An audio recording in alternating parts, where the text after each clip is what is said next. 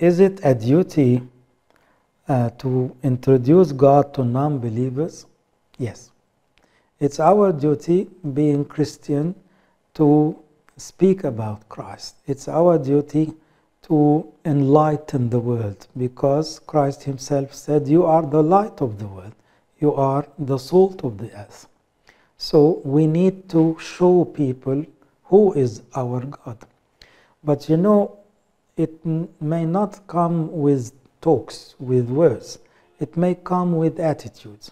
When you live a loving life, when you love people and serve them, when you are very faithful, when they see the integrity in your life, the honesty, the kindness, they will ask you, because that's not very common now.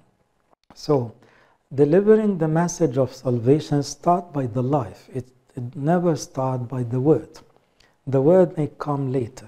You speak after you live. When you live as a good Christian, people will love you as a human being. When they love you and come closer to you, they have the chance to know what's behind you, what's into your heart.